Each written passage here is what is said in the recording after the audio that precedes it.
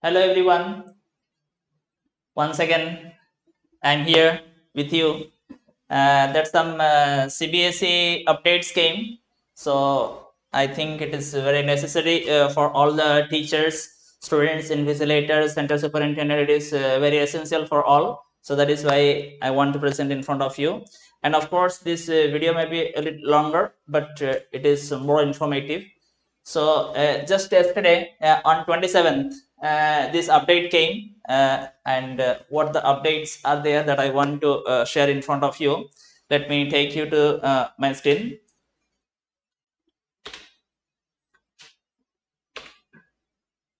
Yeah. So today actually our main things we are going to discuss, will be discussing CBSE UFM case and support to the students, means on what cases UFM happens to the student, and what we should do, means what the guidelines should be given to the children so that they will not be coming under UFM. And this is very important for the students, and if the students do not know, then definitely this case will be there.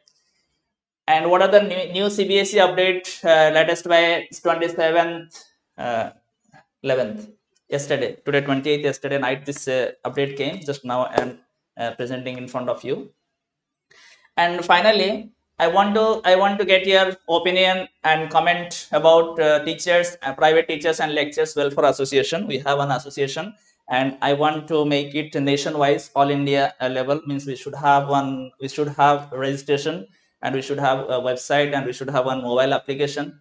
Means there are teachers, they have skills, but they are not getting the good platform to develop their skills. This is one thing, and by that thousands of teachers can get benefit, and that I'll be discussing at the end of this video. But I am waiting for your opinion and comment. Definitely we should go for that. We should support our teachers, because now this is the right time to develop the right platform. Anyway, so that we'll be discussing today's main topic. Without delaying, let us go to the topic.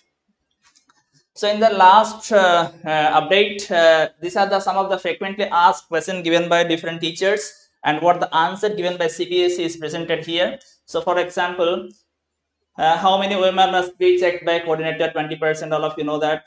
Signature of the coordinator is mandatory.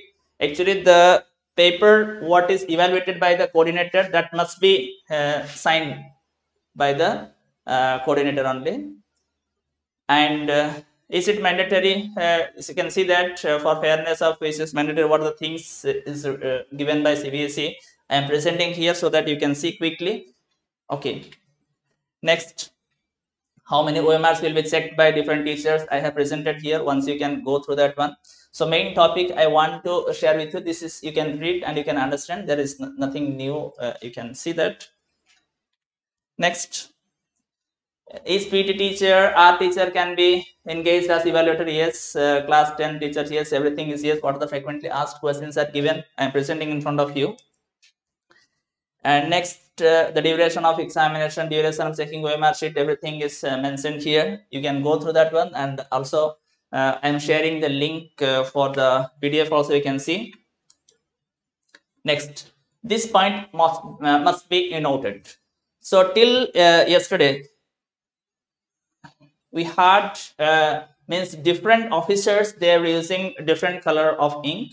But recently CBSE has given that invigilator will be only the student will be using what?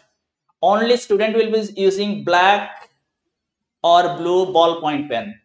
Besides students, all the officers like invigilators, evaluator, coordinator, observer, and all other officers, they will be using red ink, red ballpoint pen. This point must be noted.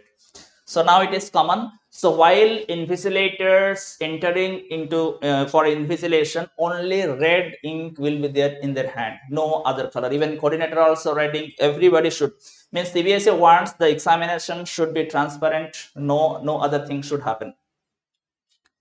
And dear teachers and students, so because of carelessness of the invigilators, there are some students career may be affected. So that is why it is the duty of the invigilators, I mean assistant superintendent, they should guide the children to attend the OMR properly. So there are some cases I heard actually because of carelessness something happens. So if anything happens, then we should guide the children. So they should not come under UFM because that is the career of the students. So now next observer has to sign on the all the OMR. This is also given by CBSE. Next, this all guideline came yesterday in the night. I received this one, so immediately I want to present in front of you. And while evaluation is going on, so the evaluator, they must check section wise. Suppose in section 25 questions are there, section A, out of 25 a student has to answer 20 questions are the compulsory questions. So then evaluator will check first 20 and remaining 5 that must be skipped. And one more thing is that the question what is skipped by the students must be, what do you call, encircle, the hashtag encircle must be done, and that is the duty of the invigilator, that they should guide the children how to attend OMR properly, because there are still also some cases are coming. So that is why it is my duty to inform you. And that same thing mentioned by CBSE on the latest circular. And the invigilator must be careful while they're guiding the students. And one more thing, all the students must write the option in small letter only. Don't use capital letter because it's already given by CBSE instruction. Small letters should be used to write the options A, B, C, D, because that will be read by. Yes, this is the exactly letter what is given by CBSE. I have presented here. Next, how to evaluate and what is the right way to attend OMR, that also I'm presenting in front of you. See, these are the correct method what is given here. So this is exactly given by CBSE. You please note down this one and help the children. And if anybody facing any type of problems, kindly comment me so that what is possible from my side, definitely I will support you. My contact detail is there in the description. My Telegram number, WhatsApp number, contact number, everything is there. If anything is coming means you are not able to understand, so what the information I'm getting from different source regarding this examination, definitely I will support you and I will help you. So if anything happens, so kindly don't feel free to contact me. So these are the right way for the attending OMR and for the evaluation also. So please guide the student. Especially I have noticed this point number 17 and 18. These are the maximum major cases that happens with the children. So the invigilators, please be careful for these two, 17 and 18. So this is the things. I don't want to make this video so long, and I'm waiting for your comment. So please comment, and you can ask me, you can give your opinion so that we can proceed ahead.